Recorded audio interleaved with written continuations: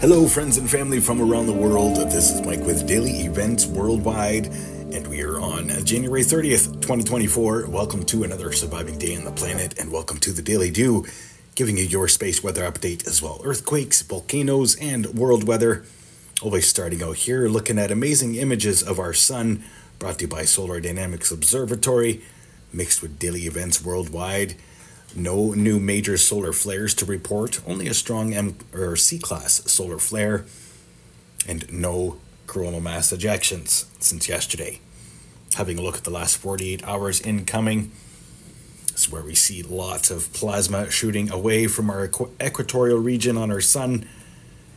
Active sunspot regions getting ready to crest into view.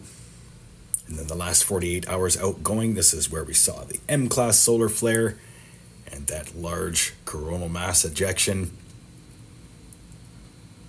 Amazing images here of our sun. And solar cycle 25, having a look at multi-spectrum, pointing out the last 48 hours of events. And as well noting plasma filament in the last few images there. Keeping an eye on that filament eruption. And as well we have elongated coronal holes. One turning away and getting ready for an Earth-facing time, and then 171 angstroms here. Just another way to see our sun in all of its beauty. And right now there are 5 sunspot regions, 2 cresting in and 3 turning away. Let's have a look at these sunspot regions in fluid motion. Another light. Current space weather conditions, we are still under solar radiation impacts from the strong M-class solar flare yesterday. Solar winds are currently coming in at 485 kilometers per second, slightly elevated due to the coronal hole wind stream enhancement. Solar X-ray flux reporting there, strong C-class solar flare, and as well noting out all of the activity from yesterday. Solar proton flux starting to come down now, but still pretty high. Geomagnetic activity sitting at about a KP2 right now. Having a look at the Space Weather Prediction Center, not showing any new CMEs thwarted from our sun, but watching the right-hand side bottom there, that is the incoming activity for the 31st. Current ISWA space prediction spiral updated here. CME taking off towards Bepi satellite. And here's a quick look at our aurora forecast for tonight, as there will be a pretty good chance for auroras tonight across Canada and into BC and Alaska. So eyes to the skies for tonight during this solar radiation storm from our active sun. And that will swing around the planet, but not as strong or prevalent in parts of Europe. Having a look at Alaska 3 here, are showing the last 48 hours of events. There's that massive CME from yesterday. Just amazing images, and the instant radiation and static interference on satellite here. Now let's get to earthquakes past 24 hours, as USGS is up and over 300 earthquakes in the 24-hour period, but this map looks very quiet right now. Most notable and strongest earthquake today, a 5.1 here, South Sandwich Islands, and as well a 4.9 reported there. Lots of activity still north of the Virgin Islands. Strongest through the region today was a 3.9. 4.7 earthquake here, reported in Nicaragua, 35-kilometer depth. Minor activity all across the North American plate. And as well, lots of activity here. Hawaii today, strongest being a 3.4 magnitude. And as well, 4.0 yesterday reported off the coast of Oregon. Wanted to show you here all this minor activity that's happening across Hawaii. All in a southeast elongated motion southeast of the Kilauea caldera. Looking at about 59 earthquakes around the region, about 130 on the island themselves. No other major swarms to talk about, but notable activity through the Salton Sea this week, or today, and as well minor activity, LA today as well. Up into Idaho, increasing seismicity, and as well notable lots of activity west and southwest of Yellowstone Lake.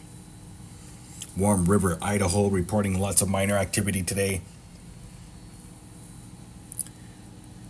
And minor and spread out seismicity across the Pacific Northwest. Nothing major to report. But it is very quiet, as you can see on this map right now. Yeah, we're up and over 300 earthquakes, but a lot of those are minor. Way too quiet across the Pacific Plate right now. We should be seeing something through the region, and as well something through the Fiji region. So heads up, stay aware and prepared. If you live in an earthquake prone zone, just be ready, because we could be seeing something here soon building. Quick look here at the last 7 days for earthquakes around the world. Things have been steadily increasing all week long.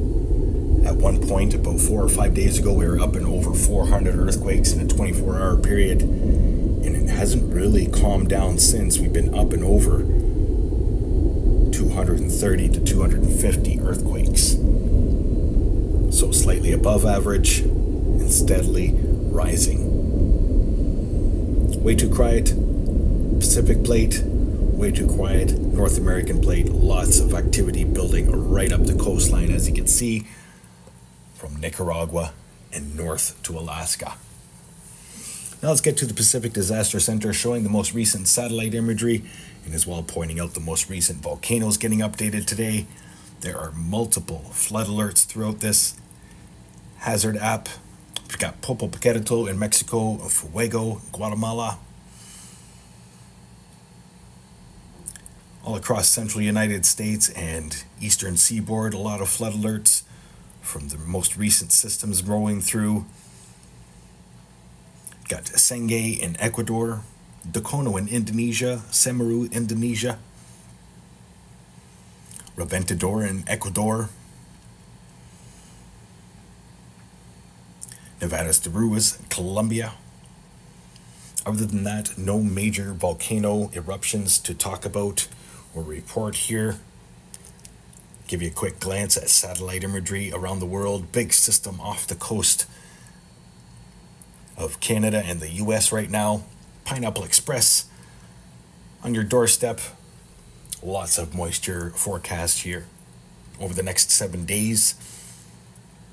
Overlooking Australia, Southeast Asia. Lingering low across the Northern Territory, New South Wales. Overlooking Africa and Europe. Things are staying pretty dry across Central Europe right now. Tropical cyclone Angric still alive, Category 2, headed south. But things are about to change for Europe. Let's have a quick look here at snowfall totals and forecasts for the next 10 days across the United States. As California, Sierra Nevada's higher elevations could be receiving upwards of 190 centimeters of snow. And as well, parts of Colorado, upwards of 90 centimeters of snow. Other than that, across Canada, it's going to be pretty widespread through northern Ontario and the prairies, and then the Atlantic provinces. Other than that, we've got a pretty long dry spell ahead of us through Ontario. Quick glance over Europe for snowfall totals over the next 10 days, as we've got some pretty big systems moving in. By February 1st into the 2nd, you're going to start to see the winds shift all across Central and Eastern Europe. as that low swings down in over Turkey. By the 6th into the 7th, you're going to see another system come in through Finland, and that will be a very strong one. Strong winds, heavy snowfall associated, and lots of moisture heading through the Mediterranean. And then you've got another strong low headed towards Ireland and the United Kingdom. Overlooking Australia, Indian Ocean, and Southeast Asia. A couple lingering cyclones in the South Indian Ocean, and as well some strong low pressure systems heading into the Northern Territory of Australia. One lingering around New Caledonia. Other than that, forecast models not showing anything extreme here developing in the long range, but we will be watching these low pressure systems here.